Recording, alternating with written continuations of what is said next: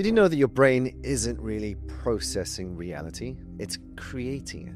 And scientists just discovered it's doing this in 11 dimensions. Not 3, not 4, 11. This is peer-reviewed research from the Blue Brain Project that's about to change completely how you see yourself. For decades, neuroscientists thought your brain was basically a biological computer. Neurons fire, signals travel, thoughts just happen. Simple, right?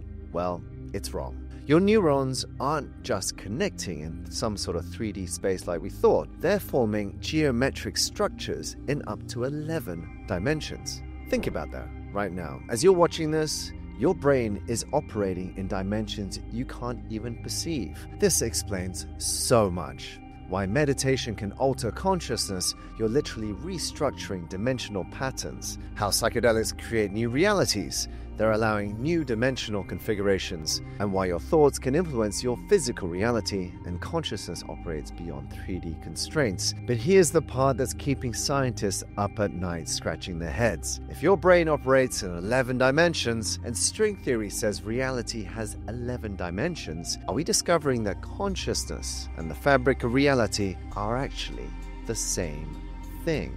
Dr. Henry Markram, the lead neuroscientist, said, and I quote, "We found a world we had never imagined."